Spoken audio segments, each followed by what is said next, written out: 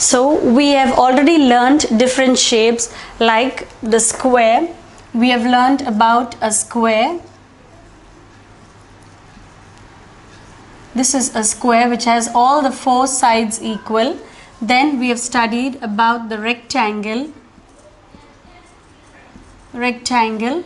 which has the opposite sides. So we have the opposite sides equal. So our topic today is shapes.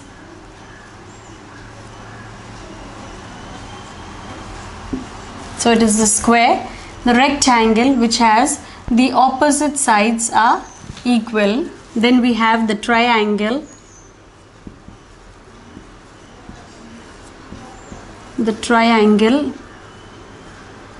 we have the circle,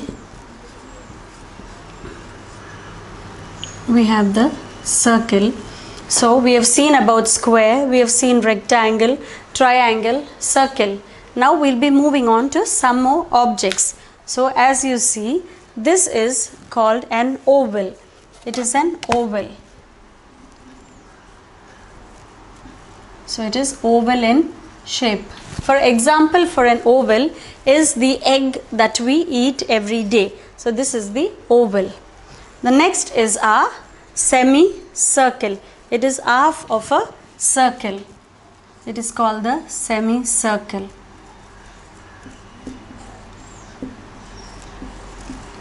Semicircle is half of a circle. So we call it a semicircle. The next is a cone. This is an example of a cone.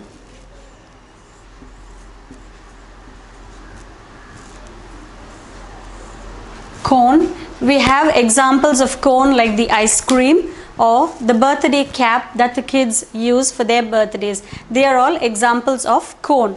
And the next we have, this is an example of a cylinder.